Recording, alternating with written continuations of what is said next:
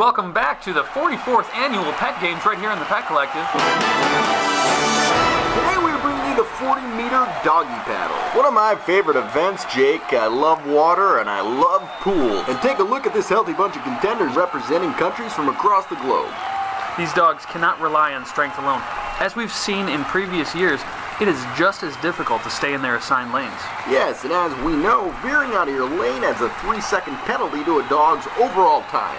The race today will be 3 heats. Top 3 times will medal. In order to complete the race, a dog must touch the opposite wall from the start. And it looks like our first competitors are getting in the pool for the first heat. Heading to lane 1 representing the United States is Chance. And in lane 2 representing Great Britain is Yogi, who looks to be warming up. Going right in. He's really excited for the race. He's been training really hard for this. Loves the water, loves swimming. He's been doing it his entire life. Here comes the gun. And it looks like a tight race right out of the gate. Neck and neck there, Jake.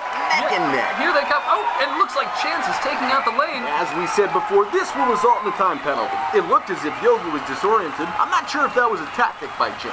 But he's turning around. It looks like we have Chance to be the first to touch the wall. Let's take another look at that crossing of the line. You can see that once he untangles himself from the line, he recovers quickly to make it to the finish. Oh, looks like Yogi is upset. He's taking the lane with him. He's like, how do you like it, Chance? How do you like it? Still had a great time across and could still medal, but I guess he was not happy with the confusion caused by Chance. It was still a very close race, Jake. Moving on to heat number 2, in lane 1 representing Mexico is King, a Chihuahua, and in lane 2 representing Sweden is Hugo, a yellow lab. And it looks like King is swimming straight into the lane. And then back to the wall. I guess it just wasn't his afternoon. I mean, a lot of these times, Brett, you have to remember that some of these dogs don't even know that they're racing. In the meantime, Hugo did finish the race, but off to the right. We'll have to see how his time fares up. Now, heat number 3. In lane 1 representing Ukraine is Emma, and lane 2 representing Canada is Herbert the Newfoundland. And it looks like they removed the lane divider altogether. Most likely because they already can tell these dogs lack the proper orientation not to swim into it. Herbert is abandoning the race. I suppose the water was too much for such a big dog. Looks like Emma's taking the scenic route to the finish line. Do you think the dogs have any idea what direction they are going in there? It doesn't seem like that, Brett. Not at all. It does look like Emma will finish the race. Possible medal. And it wasn't the strongest race, but based on the performance of the rest of the competitors today, it may be enough for the medal.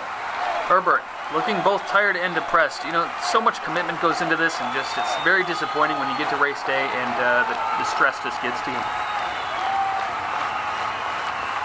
Emma's got the look on her face of a dog who would really want to have her face stuck in a food bowl right now. It's true, these dogs get tired and need nourishment after such a grueling swim. And as the results are coming in, it appears that with the added time penalties, both Chance and Yogi will lose to Emma from the Ukraine. Quite an upset, Jake. Britain was a favorite in today's race. So it's going to be Emma in the Ukraine with the gold medal, followed by Chance scooping up his second silver for the U.S. in this year's games. And finishing out with the bronze will be Yogi the Corgi from the UK. As the winners take the podium, we're seeing a very different lineup than we might have expected. Chance clearly thinks he really deserves that gold medal. I'm surprised Yogi didn't try the same thing. You know, Chance just beat him to the punch. Well, it looks like he's out of here, folks. And so are we. It looks like that does it for the 40-meter doggy paddle. Thanks for joining us here at the Pet Games. I'm Jacob Engelhoff. And I'm Brett Pagourgis. Stay tuned to the Pet Collective for full coverage of the 44th annual Pet Games. Bum, bum, bum, bum, bum, bum, bum, bum, bum, bum, bum.